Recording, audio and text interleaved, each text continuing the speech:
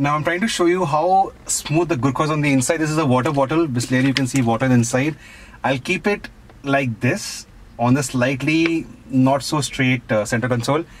I'll start the Gurkha. You can see the tachometer right here, and look what happens.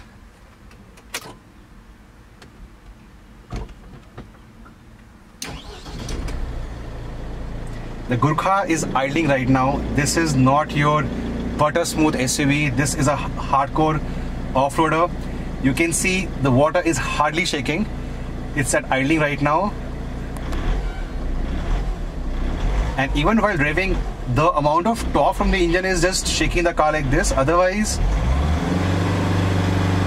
3000 RPM, it's butter smooth. I think really hats off to Force Motors for really working hard for owners to make sure they enjoy their Gurkhas.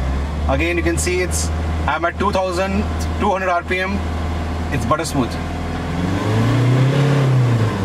and it drives all the way to 4000 plus.